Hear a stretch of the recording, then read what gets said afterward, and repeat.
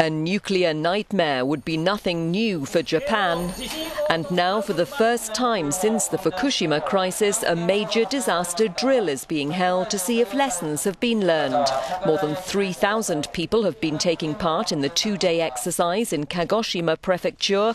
Prime Minister Shinzo Abe even held a mock news conference in Tokyo, announcing a state of emergency.